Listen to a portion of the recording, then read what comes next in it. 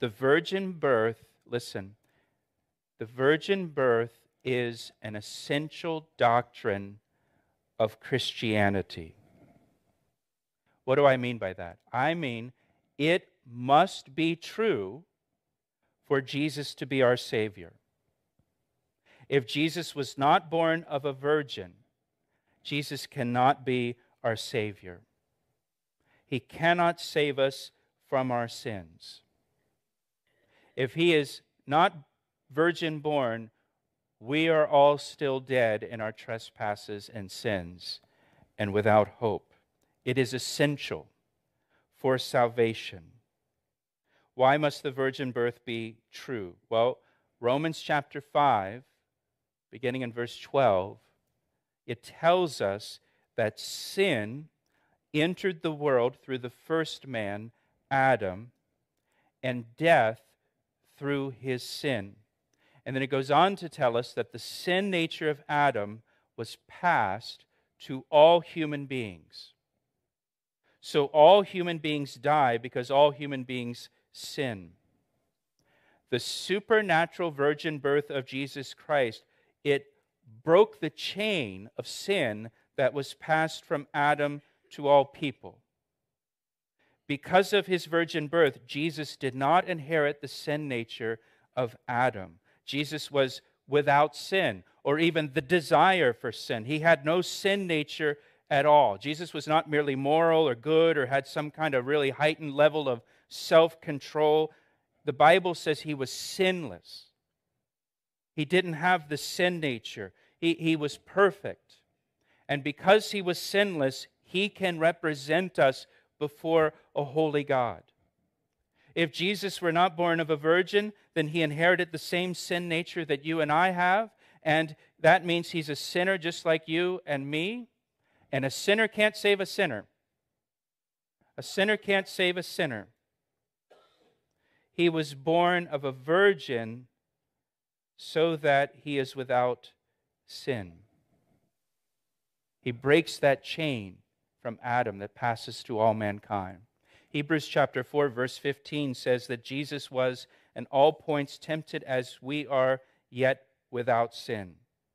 1 John 3, 5, and you know that He was manifested to take away our sins, and in Him there is no sin. In Him there is no sin. 2 Corinthians chapter 5, verse 21, for God made Him who knew no sin to be sin for us, that we might become the righteousness of God in Him. For God made Him who knew no sin. Jesus knew no sin, and He became sin for us. He took all of our sin upon Himself, and He became our sin, that we might become the righteousness of God in Christ. The virgin birth of Jesus Christ is the only way to account for the sinless life of Jesus that He lived. The greatest evidence of the virgin birth and His deity is His life, the perfect life that He lived. You know, someone can claim to be born of a virgin. You could make that claim. I could make that claim. Anyone could claim to be born of a virgin. Well, let's see their perfect sinless life that shows that they didn't inherit the sin nature of Adam. Jesus is the only sinless one. Now look at the end of verse 23. It says, they shall call His name Immanuel, which is God with us. Jesus was, this is what the Bible teaches, Jesus was fully God and fully man. He was God in the flesh. He was more than human, more than just a moral person or a good teacher. He was God incarnate. Immanuel, God with us. The deity of Jesus Christ is also an essential doctrine of Christianity. Jesus must be God to be our Savior. If He's not God, He's not our Savior. He can't save us. Why? The Bible says our sins separate us from God, and there's nothing that we can do to bridge that separation between us and God. If Jesus is only a man and not God, He can't bridge that separation any more than you can. or I can.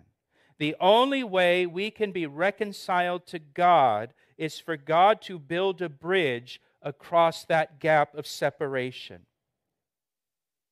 For God to come down to us. We can't go up to God through our works or our good deeds or our morality. The only way is for God to come down to us, and that's exactly what God did. God became a man in Jesus Christ to bridge the divide between us and God. 2 Corinthians 5:19 says God was in Christ reconciling the world to himself.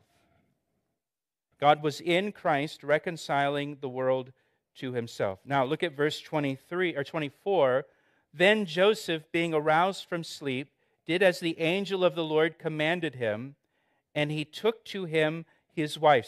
So Joseph immediately obeyed the Lord and stayed in this marriage to Mary, continued with the betrothal and then the marriage ceremony. And then verse 25, and did not know her till she had brought forth her firstborn son, and he called his name Jesus. So Joseph restrained himself sexually until after Mary gave birth to, notice, her firstborn son. Mary did not remain a virgin. Jesus was not her only son.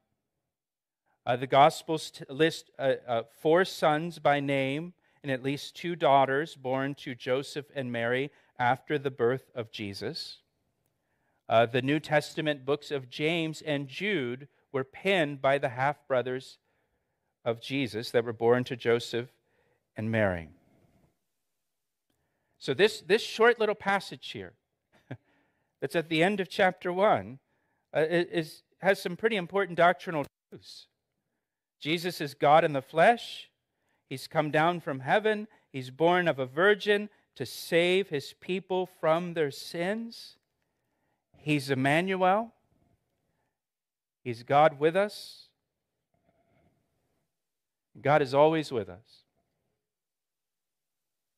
And in every situation, every circumstance, God is always with us, no matter what we may go through. He never leaves us. He never forsakes us. He's Immanuel.